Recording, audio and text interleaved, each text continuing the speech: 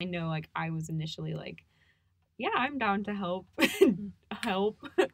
Yeah, for the same reasons. I thought that when you were asking for help, I was really ready to help. I was really ready to engage with that process, but I thought I would be engaging that process in an assisting manner because I was white. It was for the Asian American Student Cultural Center, and so I thought we needed somebody to help take down, bring things in their car, maybe order food, that kind of thing. And I was on board with that. And so when we met for our first meeting, or when you sent the follow-up email, I remember you saying, so think about the kind of events and activities we can do, and my brain being like, oh no, I don't know what I would possibly do. And so I wasn't quite sure who like the audience would be, or who the event was for, or its like purpose. Initially, I conceived of the event as part of like Intercultural Week, which we do on campus, where they're trying to open up the center for other people to experience what they're doing in the center on a yearly basis, was the initial conception that I was rolling around in my head. So I kind of thought we would be helping you give a presentation or help you set something up for like white students or non-Asian students to learn what happens in the Asian Cultural Center, or to learn a bit more about like Asian American cultural issues, Asian American cultural developments on campus. Yeah, I think I similarly thought that Asian American and Pacific Islander Heritage Month would be more of like a generalized event for the university, kind of in the same way that like other like types of like months tend to be like put out for everybody. Like most everybody is usually aware when like Black History Month is happening. And I'm not sure that like this month had the same like reach on our campus, at least. It was surprising to me because we were having early talks and discussions, and you, Dr. Sanford, said, I think they already know what you're sort of building and going to say in this particular project. And I realized that, oh, we're doing something with the Asian American community, and they're going to be sort of the primary audience, which completely shifts the way you sort of think about and design one of these things.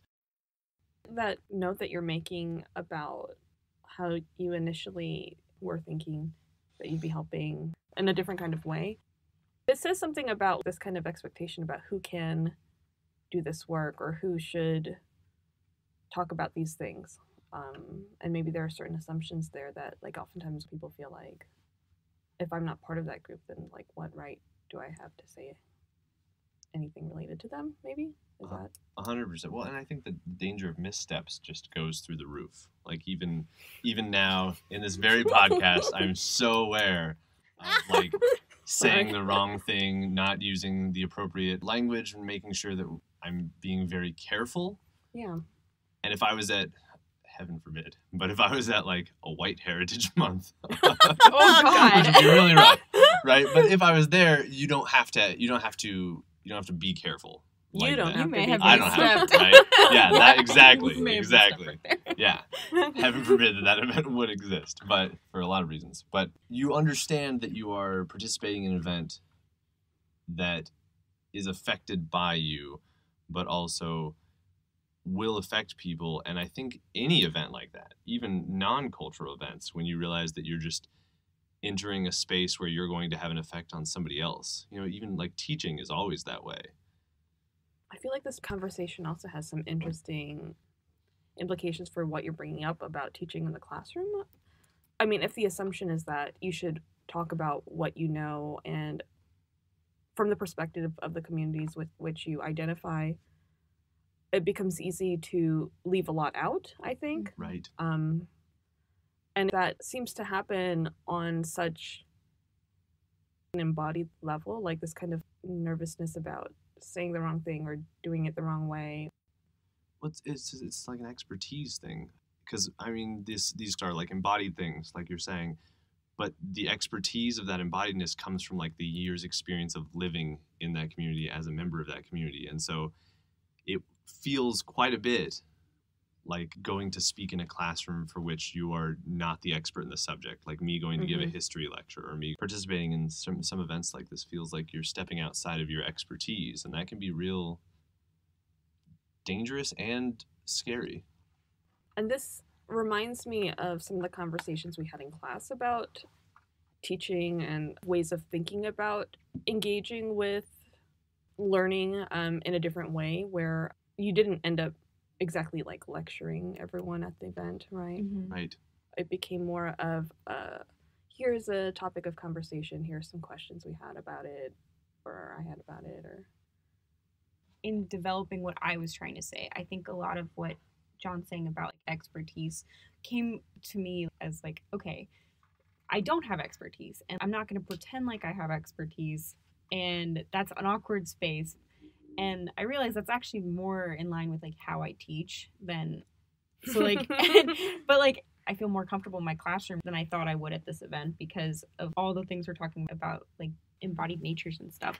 And because like in a classroom, I'm always a little bit awkward. Like it's just a fact, but I feel more like allowed to be there, and so I feel more okay telling my students like, okay, certain like power structures are here.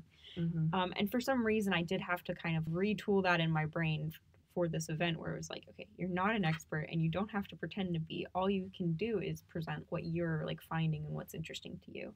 And I think that's how we ended up presenting most of the things we talked about at the event, was just things we found interesting and trying to communicate something about Asian American sound, not the Asian American sound, not trying to make it necessarily more than it had to be.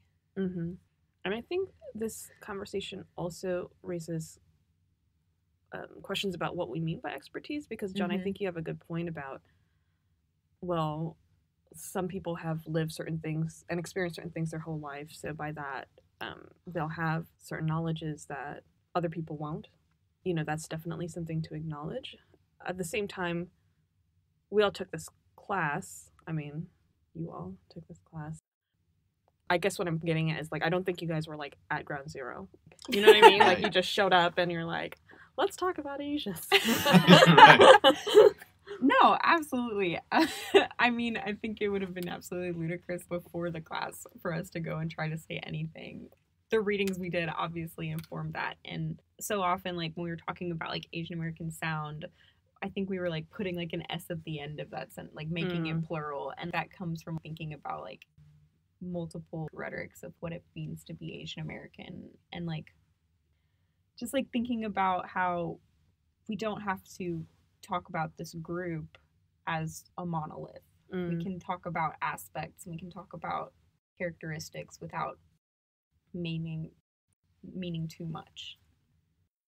I really like that you use the word facilitator, right? Because that's what it felt like when we actually got to the event and we had worked through all these issues. That's what it felt like. It felt like we were aiming to facilitate, to not lead discussion, to not be the discussion, to not serve as an enricher of discussion, but just to create like a space where discussion could happen. I also think that the class, it certainly allowed me to feel more comfortable facilitating and to do something like that, because you felt like you were jumping in to listen to a conversation that had already been going for so long and you weren't lost. This also reminds me of Looming Mao's facts of essence versus facts of usage, and the way that you all were facilitating your topics was a lot more in the sense of facts of usage, right? Like, this is what's happening, this is how people are talking about it, not this is the kind of like essential Asian American sound, like you were saying, Maggie. You know, once we'd all spoken and it became more of like a kind of an open dialogue in a way that, like, I admit that I didn't anticipate that it would become so open. I feel like at that point, I kind of like switched into like listening gear. And I felt myself listening both as a white student and a white instructor at a predominantly white institution in a mostly like not white space, which I was hyper aware that that was like one of the few times that I've had that encounter here, and really at other like schools that I've been at. And I found myself listening mostly as an instructor so that I could do better, because many of the people who were talking were undergrads and those are the students I come in contact with. And it was really interesting hearing them talk about what it's like to be like an Asian American Hokie, which is like so goofy. But it felt like I got so much out of that part of it for myself. Like John had the same experience.